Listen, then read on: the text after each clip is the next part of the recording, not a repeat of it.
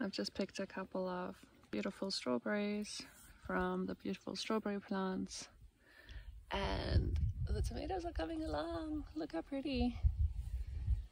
Couple more. This one's not getting very big, but it's already ripening, so that's cool. It's interesting. They're all different.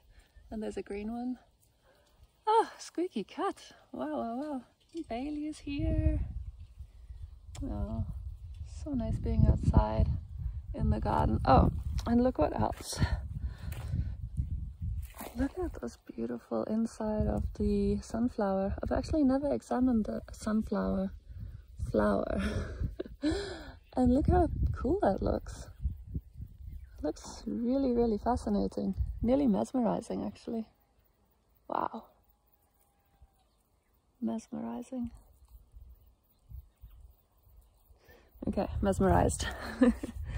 Also, zucchini flower. Pretty. Here's a watermelon. Yep, still looks same size to me. And this zucchini is coming along though. Look at that. That might become a real one. Very exciting. Little green strawberries, so cute. Yeah, well, it's pretty exciting having a little veggie patch, even if it's not amazing, but still exciting. Also cats. They seem not too perturbed. Here's an update on the ginger. Pretty cute. There we go. Cute. And look, some bell peppers. Oh, 3 of them. Look at that. Wow. Bell peppers. How exciting. And this little pumpkin squash plant is making its way from here over there. Pretty cool. Cosmos is coming. Cosmos is coming. Next to it is a chia, also coming along. And here we have watermelon. I think those are just decoration this year.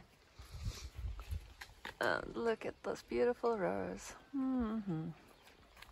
Red rose is stunning. Lavender is doing something. Look at this gigantic bell pepper. Wow, amazing. It's doing a thing. Here's another bell pepper, but this one is a chili. That's different. Lettuce is coming. Marigold. There's some thyme. Oh, no, sorry. Rosemary over there.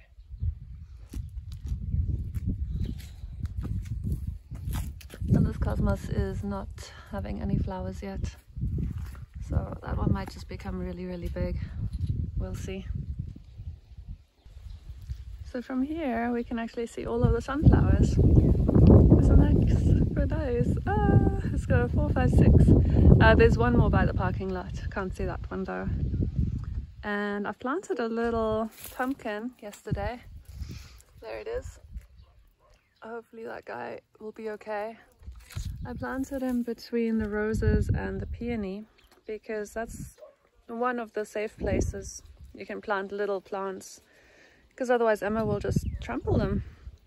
She just kind of walks on the plants. Just too bad, but this one will be safe.